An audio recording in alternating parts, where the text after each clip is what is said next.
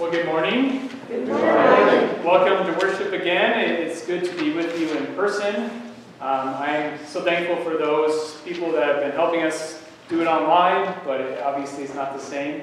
So I just want to say thank you to those who have helped out, and it's good to be with you again. Thank you for your flexibility as the governor's mandate changes weekly, it seems like, and just staying flexible as a congregation as we are as a county as well. A couple announcements. We have returned to Bible study, so please join us on Sunday mornings at 9 a.m. The messengers are out, and then we're still receiving donations for the summer lunch program, which I believe has actually ended, but we want to replenish the work that they did during the summer. They were feeding kids for any age at the Touch of Country all summer, at a sort of reduced rate. And just a way to make sure they have meals when they can't be in school and are receiving those free and reduced lunch. And just on a congregational note, many of you have got information on Nancy, who is still in the hospital. Just continued prayers for her. And that's the best thing that we can do right now.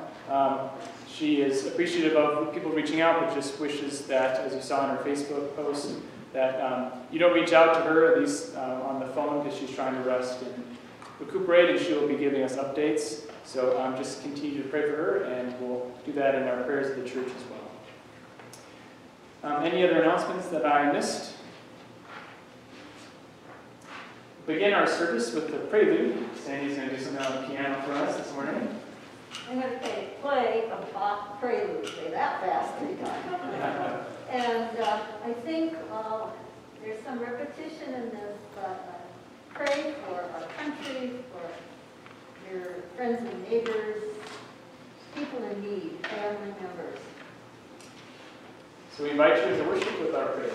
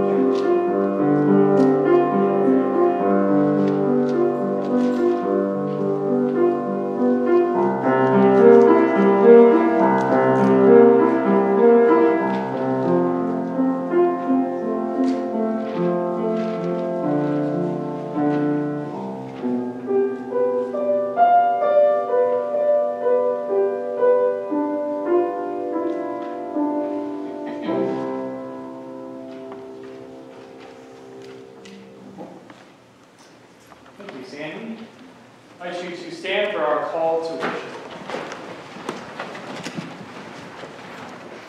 We gather together to worship God, who comes to us when we least expect it, and calls us to trust in Him. In the midst of turbulent waves of our lives that crash down and overwhelm us, Jesus calls out to us again. Come to Jesus. We get so busy watching the waves that we block out Jesus' call. We get so busy looking at our limitations that we forget to have faith. Come to Jesus. Look again. Jesus is calling to you. Lord, help us to hear your voice so that we may place our faith and trust in you. For you are the true Son of God and Savior of the world. Amen. We'll begin our service with our Kyrie. You'll see on the insert.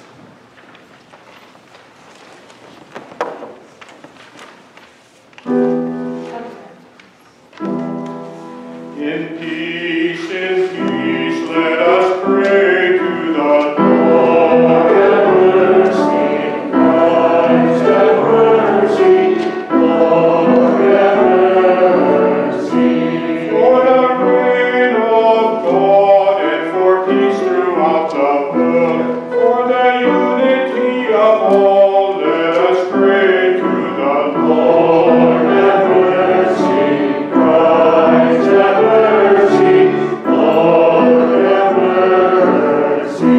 For your people here who have come to give you praise, for the strength to live your word, let us pray to the Lord. Have mercy, Christ, have mercy, Lord, have mercy.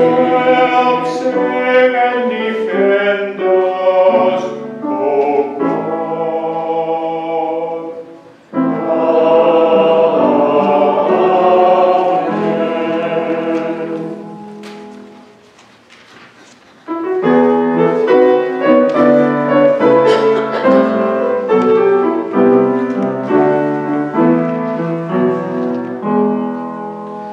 All of feast and celebration, all of creation sings for joy.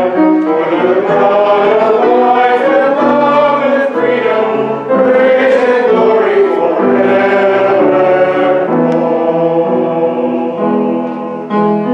Now is the feast of the Lamb once slain, whose blood has reunited us to be one great people of God. Now the feast and celebration, all of creation sings for joy. To the God of life and love and freedom, praise and glory forevermore.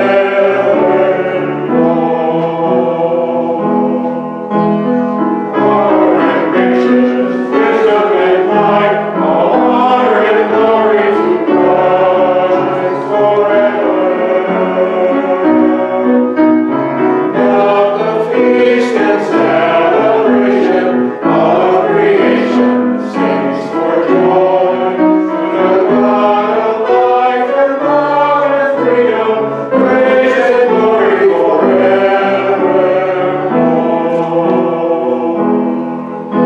For God has come to dwell with us, to make us people of God, to make all things true. Now the feast and celebration, all of creation sings for joy. For the God of life and love and freedom, praise and glory forevermore.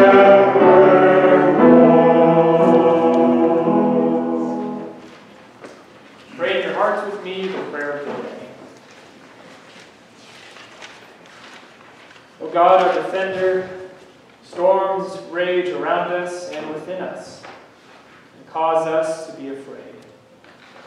Rescue your people from despair, deliver your sons and daughters from fear, and preserve us in the faith of your Son, Jesus Christ, our Savior and Lord. Amen. Sing our gathering hymn, Lord, keep us steadfast in your word.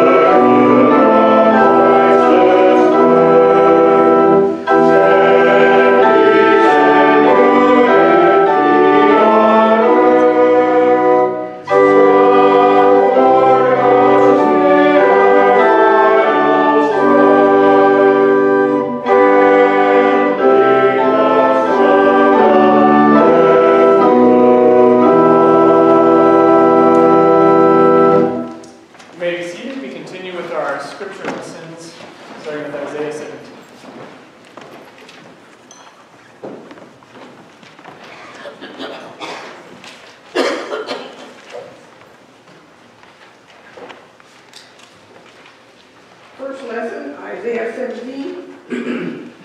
For you have forgotten the God of your salvation, and have not remembered the rock of your refuge. Therefore, though you plant pleasant plants and set out slips of an alien God, though you make them grow on the day that you plant them, and you make them blossom in the morning that you sow, yet the harvest will flee away in a day of grief and incurable pain. Woe to the many nations that rage. They rage like the raging sea. Woe to the people who roar. They roar like the roaring of great waters. Although the people roar like this roar of surging waters, when he rebukes them, they flee far away, driven before the wind like chaff on the hills, like tumbleweed before a gale. In the evening, sudden terror. Before the morning, they are gone.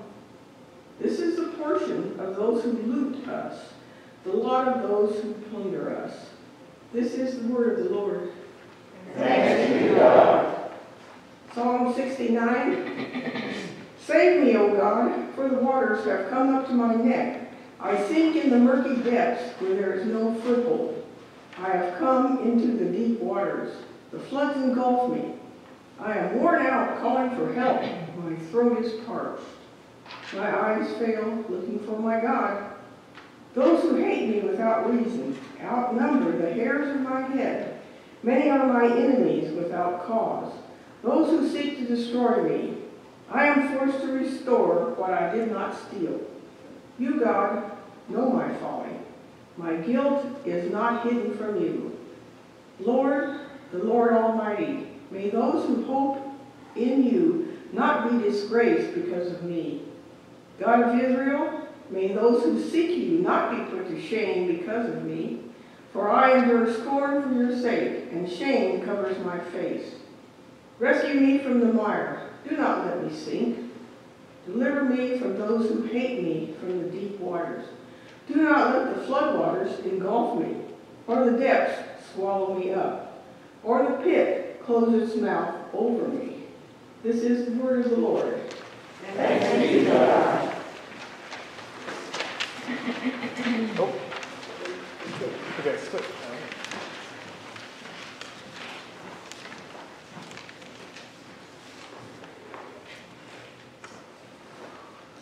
The second lesson for today is taken from Romans 10.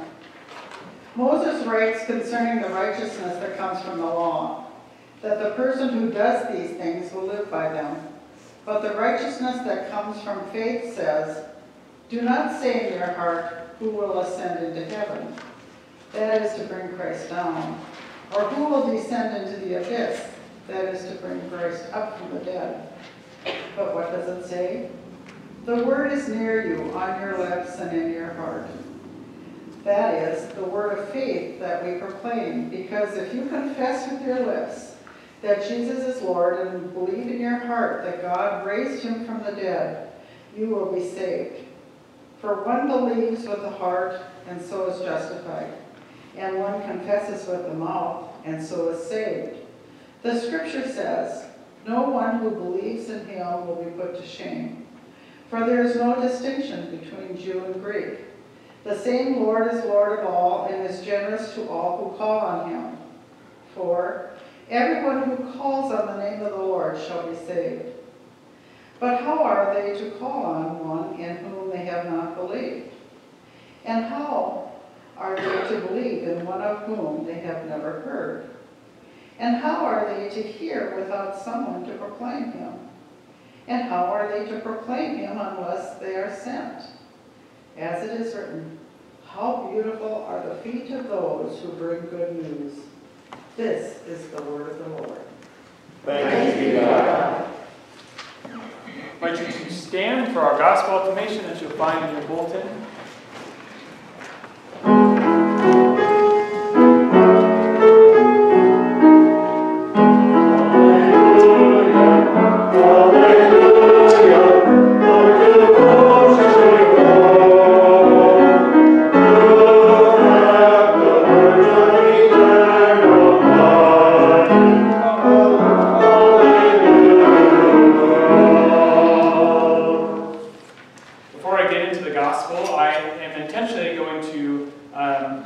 rephrase the climax scene, and you'll hear me say that as Jesus comes to Peter, you'll say, "You of little faith, I am." And in the Greek, it would have been clear to those hearing that I am is referencing Moses and God and the Exodus, the burning bush, where God calls himself I am. So we'll see that within context of our gospel. Gospel according to Matthew chapter 14. Glory to you, O Lord. Jesus made or compelled the disciples to get into the boat and go ahead on the other side of the Sea of Galilee, while he dismissed the crowds. And after he had dismissed the crowds, he went up to the mountain to be by himself to pray. And when evening came, he was there alone. But by this time the boat, battered by the waves, was far away from the land, for the wind was against them. And early in the morning he came walking toward them on the sea. But when the disciples saw him walking on the sea, they were terrified, saying, "It is a ghost!" And they cried out in fear. But immediately Jesus spoke to them and said, "Take heart, I am. Do not be afraid." Peter answered him, saying, "Lord, if it is you, command me to come out to you on the water." And Jesus said to him, "Come." So Peter got out of the boat, started walking on the water, and came towards Jesus. But when he noticed the strong wind, he became frightened and began to sink. And he cried out, "Lord, save me!" Jesus immediately reached out his hand and caught him, saying to him, "You of little faith, why do you doubt?" When they got into the boat, the wind ceased, and those on the boat worshipped him, saying, "Truly you are the Son of God." The Gospel of our Lord. Praise to you, O Christ. You may be seated.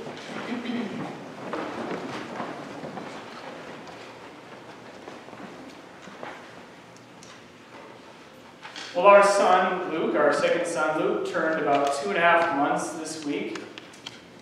And we've come to realize in these 2.5 months that Henry didn't really prepare us very well for a second child coming into our life. At around 3 months, Henry was already mostly sleeping through the night, about 9 hours, which was amazing, especially as a first-time parent. And I know that each kid kind of comes with their own challenges and quirks, as we might say. But sleep is kind of one of those things that affects your whole day and even your whole week when you don't have it. Monday or Tuesday, it seemed like that night, Luke got up every couple hours wanting to eat. So we tried to put him down earlier, trying to navigate when's the best time to put him down, and then just 9 p.m. he got up. And then it was like 11:30 he got up, and 2, and so on and so on. And so as the night ends and you get up for the morning, you kind of wonder how much quality sleep you actually got that night. And as you're just kind of getting through the day on lack of sleep with lots of coffee in your system, you may feel like you're just trying to keep your head above water, right? To make it through the day. Or you could say, during difficult seasons like lack of sleep, sometimes you're just trying to tread water. Maybe you're feeling like you're not making much progress. We've been doing this same thing every night. We're just treading water. Do you see a lot of metaphors of water yet so far in our service? In the overwhelming moments of our lives, we often use the metaphor of a storm, much like the disciples experienced today, don't we? Life circumstances can feel like overpowering waves that shake us, like the boat. It can be hard to see past our present circumstances, and we wonder if this storm will ever relent in our lives. So although we are far removed from the ancient world where our story takes place, the metaphor of water and weather is still very prevalent in our vocabulary today. For the ancient Israelites and their Near Eastern neighbors, they were located in a desert climate, so water became sort of synonymous for life. But when uncontrolled, it was also synonymous for death and darkness, even evil. I don't know if you were on Facebook this week, but I posted this aerial view of the Sea of Galilee as a drone went over the sea and surveyed the landscape. The Sea of Galilee, much like Nye or Livingston, can unexpectedly receive these forces of wind that shake the whole area as different temperatures clash together. And so it's with this backdrop of the metaphor of storms, but also the reality that on that sea it was well known that storms could come at any moment, that our story takes root today, that we come to today. Because I think it's clear that Matthew has more in mind for us this morning than just a rescue experience. Although how impressive rescue story that is, we're really going to see that's going to show us two things within the text, within Matthew's gospel. Our story is showing us, revealing to us, who Jesus is, that he is the Son of God, and we're called to worship him, like the disciples do at the end. And just like God in Genesis, he has authority over this untamable world. So it's showing us who Jesus is. And then secondly, because who Jesus is, it's going to show us who we can turn to in the times of our storms, our stormy experiences. As Paul will say in Romans, who shall separate us from the love of Christ? Shall trouble or hardship, persecution, famine, nakedness, or sword? All these storm experiences. Shall that separate us from the love of Christ? No, he says, for we are more than conquerors in Christ. So let's jump into the text and we'll see this story within the storyline of Matthew's Gospel. The first thing that you would remember if you were hearing Matthew's Gospel read aloud, because Gospels were meant to be read aloud, is that we've already kind of had a story like this before. Do you remember any other stormy stories with Jesus? He's on the boat this time, but Jesus is asleep in Matthew chapter 8 as another storm rages around the disciples. Matthew chapter 8:24 says, and behold, there arose a great storm in the sea, so that the boat the disciples were in were covered with waves. Very similar circumstance. But Jesus was asleep. And the disciples came below the deck and said to him, woke him up saying, save us, Lord, for we are going to drown. Save us. And listen to Jesus' response. He says, You of little faith, why are you so afraid? Haven't we heard that phrase already today? You of little faith. Then Jesus got up and rebuked the winds and the waves. His voice has authority over the wind and the waves. And the disciples were amazed and asked him, what kind of man is this that we're following? Who is this person? But notice that title there. What kind of man is this? Who is this person? Fast forward to chapter 14 of Matthew's Gospel, and I think that the disciples are in a very different place at this point. Chapter 8 was sort of early on in Jesus' ministry, but now they've been with Jesus for a while now. And they have heard him teach every day. They've seen him perform these miracles. And so we come to our stormy experience today. And the text says that Jesus has the disciples immediately get up and to go on a boat. Immediately after what, though? If you remember last week, we had the feeding of the 5,000, which I think will be a very important text to kind of understand what's happening in our story today as well. If you remember the feeding of the 5,000, Jesus is in this desolate place, and he's been ministering to the crowd all day, and it becomes night. And the disciples say, Jesus, send the crowd away. We don't have any food to feed all these people. And do you remember what Jesus says? He says, disciples, you feed them. You give them something to eat. So do we think that Jesus thought that they had some large amounts of buffet tables hiding somewhere in the back? Is Jesus oblivious to the fact that they only have these measly 5 loaves and 2 fish? Of course not. So what is Jesus doing here? Jesus is giving them an opportunity to put their faith in him. An opportunity to trust that Jesus can provide for the crowd. And he does, with leftovers. We see the same thing today. Jesus almost weirdly makes or compels, it's a strong word, compels the disciples to get up quickly after the feeding, and he puts them on the boat alone. It's very specific, alone, and Jesus stays without a boat, and he dismisses the crowd. But as evening arrives, a violent storm takes over the sea and comes upon the disciples in the boat. Even as some of them are seasoned fishermen, they must have been terrified. Jesus had saved them last time, but now they are alone.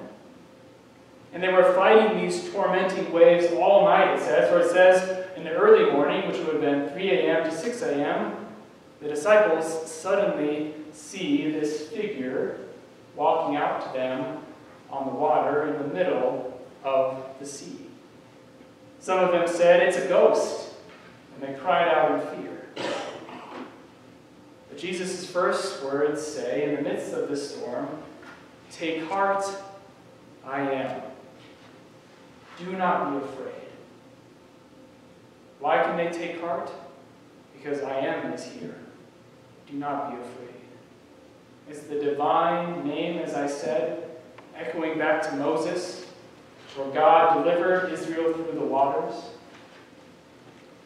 Matthew is making it abundantly clear with our text that this man who has authority over the wind and the waves, who with his voice can quell the forces of darkness and evil, represented by the water here, but soon it will be demonic powers, is God in the flesh. God in the flesh is before them walking on the water. As you'll say in the beginning of the gospel, it is Emmanuel, God with us. Peter sees that it is Jesus, and he says, Jesus, command me to come out to you on the water. Peter really is a disciple who has a lot of highs and lows, doesn't he? I don't think I would have even thought to come out to Jesus in the water. And Jesus says, come to me, come. As Peter gingerly, I assume, steps out onto the water, he doesn't sink. But then Peter begins not to focus on Jesus, but then he starts to focus on the wind and the waves around him. And then he begins to sink. Lord, save me!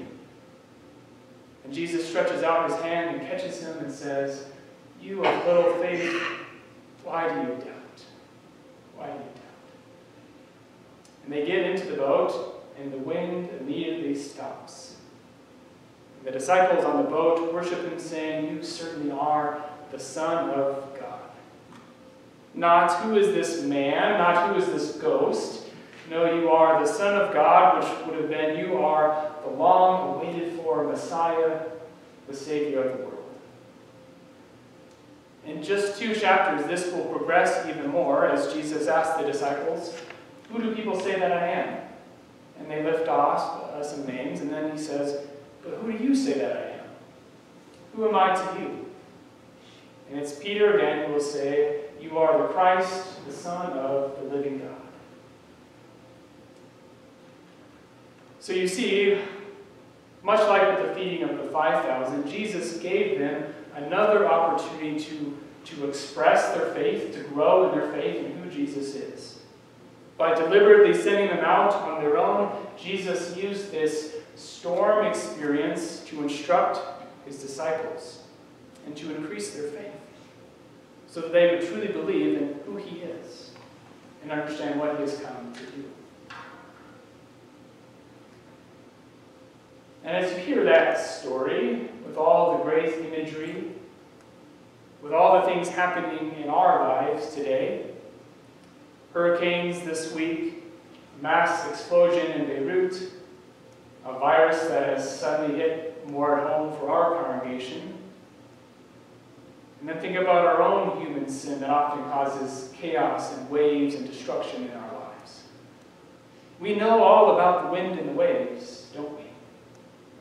We may feel like we've been battling them all night for a long time.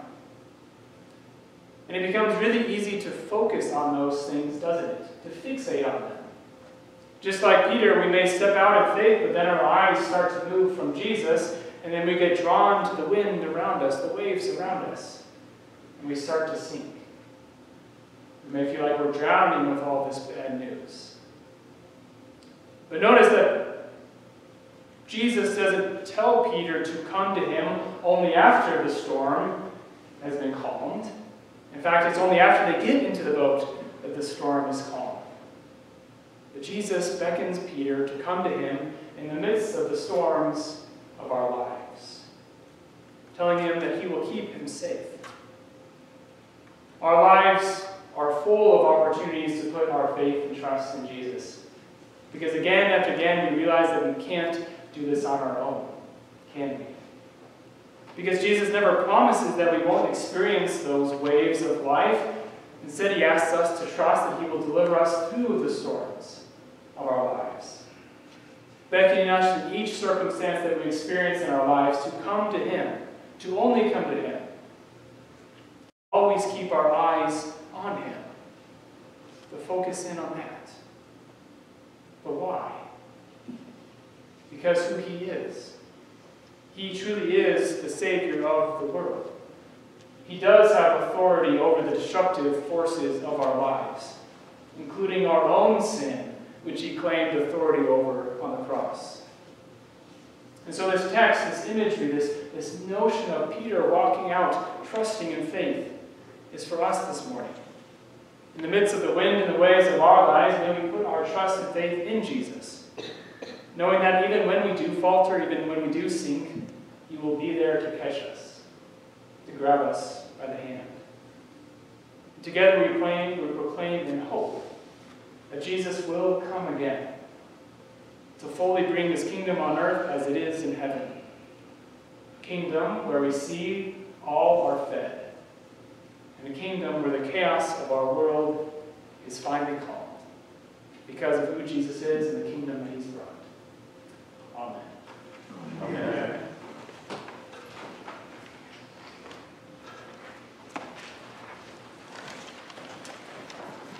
I invite you to stand for our hymn of the day, Eternal Father, Strong to Save, hymn number 756.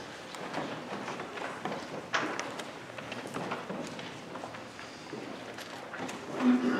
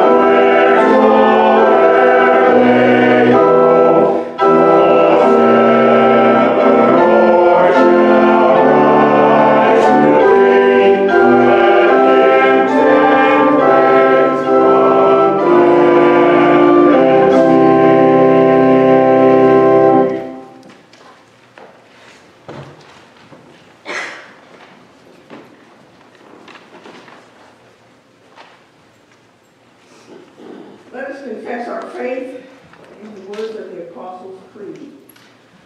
I believe in God, Father Almighty, creator of heaven and earth. I believe in Jesus Christ, our only Son, our Lord, who was conceived by the Holy Spirit, born of the Virgin Mary, suffered under Pontius Pilate, was crucified, died, and was buried. He descended to the dead. On the third day he rose again. He ascended to heaven. He is seated at the right hand of the Father, and he will come to judge the living and the dead. I believe in the Holy Spirit, the Holy Catholic Church, the communion of saints, the forgiveness of sins, the resurrection of the body, and the life everlasting. Amen.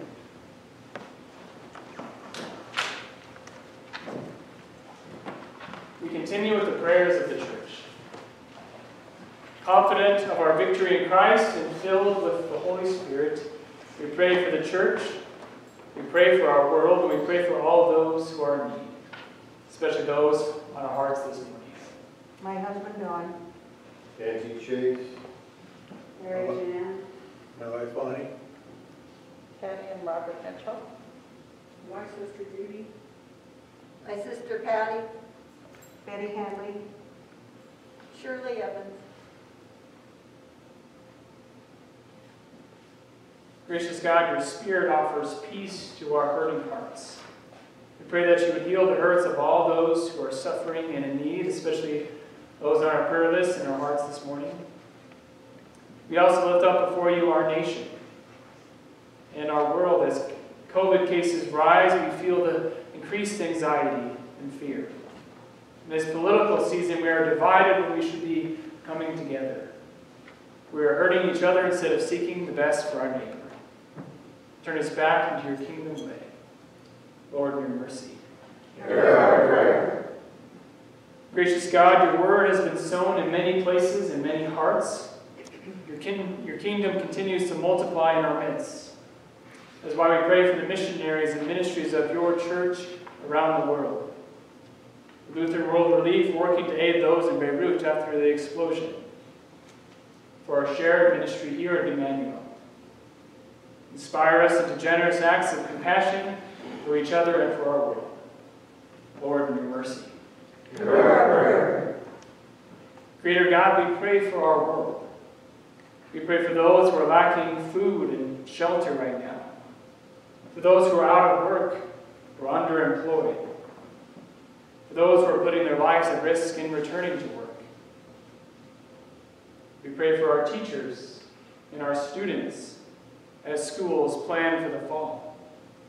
We pray for our farmers and ranchers that provide sustenance to our world in need. Lord, in your mercy. Hear our prayer. Abiding and ever-present God. Care for all those in the midst of the storms of this life. For those who are doubting, we pray that you would renew their faith. For those who are worrying, provide release. For those who are struggling, ease their burdens. For those fear, give them hope. Lord, in your mercy. Hear our prayer. Rejoicing in hope, we lift up the prayers of our hearts to you, most gracious Lord, trusting that you have received all our prayers and care. Amen. Amen. The peace of the Lord be with you all. And also with you. We'll continue with our offering song. We give thee but thine own. You may be seated. Hymn number 686, verses 1 and 4. Amen.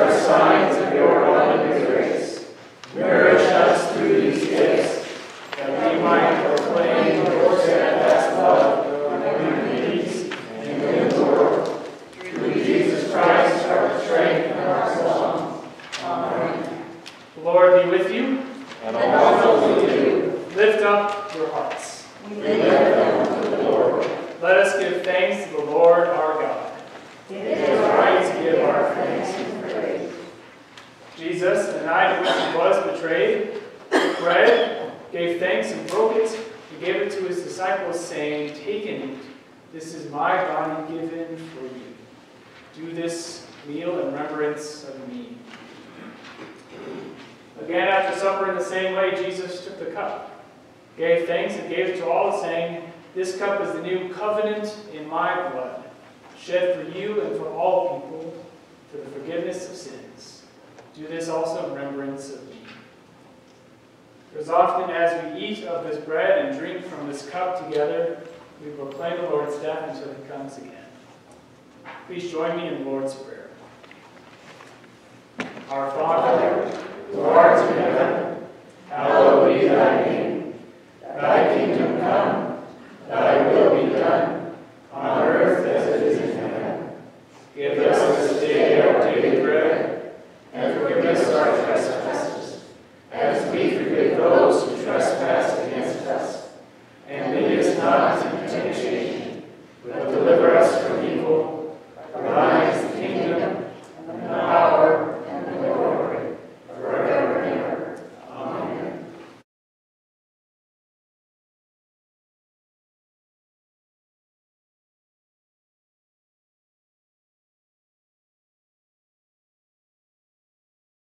I invite you to stand. Now it looks like I didn't include the post-communion prayer. So we'll go straight to the benediction. Hear these words from Paul. "Neither death, nor life, nor angels, nor rulers, nor things present, nor things to come, nor powers, nor height, nor depth, nor anything in all of creation will be able to separate us from the love of God in Christ Jesus. God, the Creator, Jesus the Christ, and the Holy Spirit, the Comforter, bless you and keep you in eternal love." Amen. We sing our sending hymn, "When Peace Like a River."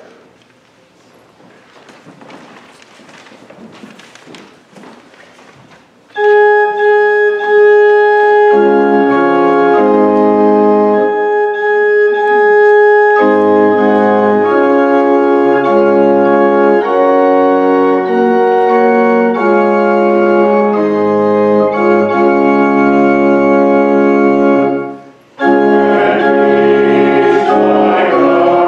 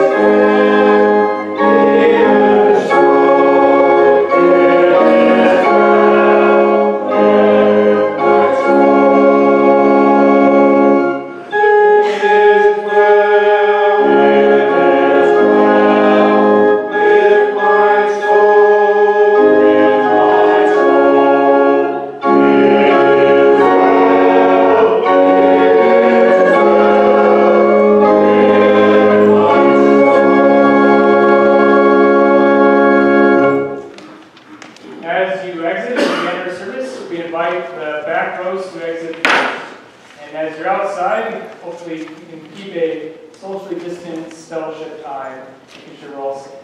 Go in peace, Christ is with you. Thanks be to God.